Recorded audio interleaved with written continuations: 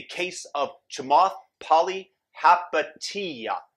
Pretty cool guy. He's on the All In podcast. He is a billionaire who helped build Facebook and also owns a substantial amount of Bitcoin and other crypto assets. And somebody who I consider also to be a very articulate and bright individual.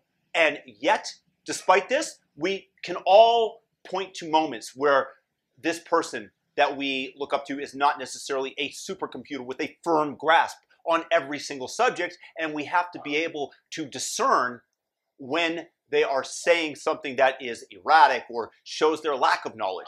So I want you to watch this clip from a recent All In podcast where he is utterly shocked that authoritarianism could stem from the left-hand side of the aisle. All of this data was very well summarized in this Atlantic article, which I'm sure we can post in the show notes that folks should read.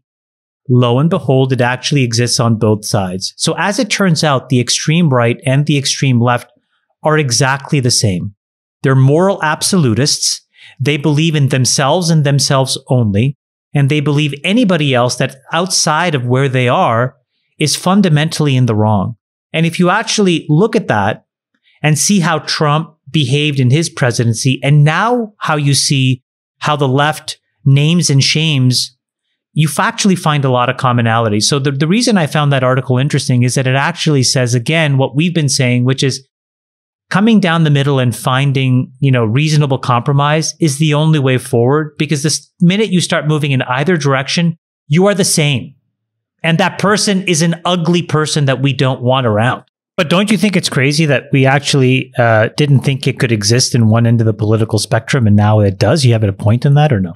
Chamath, come on. How about the fact that the Soviet Union throughout its entire reign was a left-wing authoritarian state? China under Mao killed something like 60 million Chinese and continues today to persecute anyone who dares oppose the regime in any way, shape, or form. Just take a look at what they're doing to Hong Kong, and is in the midst of committing ethnic genocide on the Uyghurs. How about Pol Pot and Cambodia, where 1/3 of the population of the country was murdered? The Cuban regime, from where people flee from on a daily basis in order to move towards freedom and opportunity, which the United States and Florida offers. Every single centralized control communistic regime in the history of the planet has been a despotic left-wing authoritarian regime. Even the old Nazis, those that state that they were on the right, they were the Socialist Party. They were not on the right-hand side of the aisle. Chamath coming to us and declaring his absolute shock that left-wing authoritarianism could possibly exist on the left-hand side of the aisle is like me coming to you and telling you, hey, you know what? I found this amazing thing out. If you leave water in really cold temperatures, it turns to a solid. Huh. It's amazing. I think I'm going to call it ice. Wild, huh? Hey, I left my car in the Las Vegas outside in the middle of the summer, my black car, and I touched it and my hand burned. Isn't that insane? How could you not know this, Chamath? Come on! I was flabbergasted by his statements. It seemed unbelievable to me that he could be so unaware. And I'm not bringing this up to make fun of Chamath, but rather to illustrate that somebody even as bright as him could be completely blind and tribalistic almost about one's side of the aisle. And that's especially true for those of the population that are suckling on the propagandist teats of CNN, MSNBC, the New York Times, the Democratic establishment.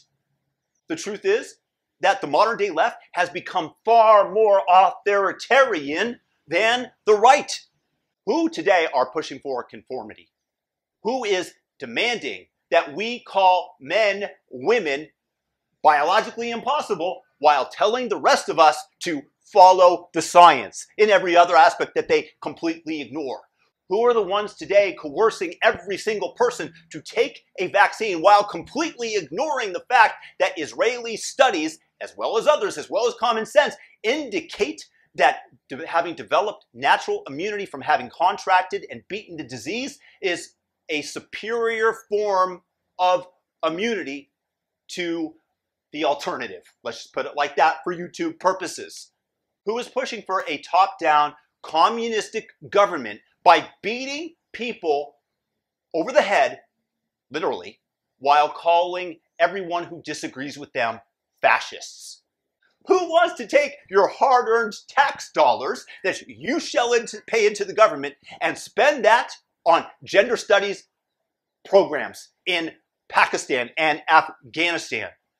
Who wants to indoctrinate your children with critical race theory and divide our country further, telling people that they are oppressors or oppressed in order to divide us and gain more power? Once again, the fact that somebody as bright as Chamath took so long to become aware of this is indicative of just how much propaganda Kool-Aid the left-hand side of the aisle imbibes and how blind they are to their own indoctrination and their inability to examine their side of the aisle and their actions realistically. Most people on the right-hand side of America just want to be left alone. Let me make a decision for what's right for me and for my family, and don't tell me what to do. Don't tread on me, baby. We want to be able to pursue life, liberty, and happiness that was enshrined in our Declaration of Independence by the great Thomas Jefferson. They want to tear down statues of the Founding Fathers.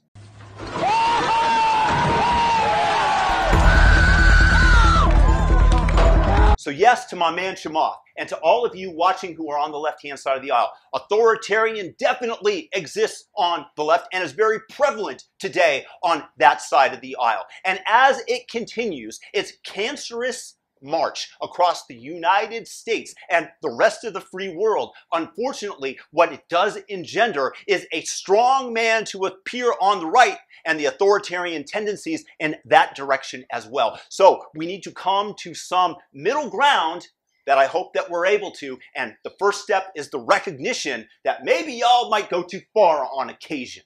Let's start with that. If you have a comment, leave it in the comment section below, and thumb up the video and subscribe if you're new. Hit the all notification bell, otherwise YouTube ain't gonna be notifying you. Have a fantastic day.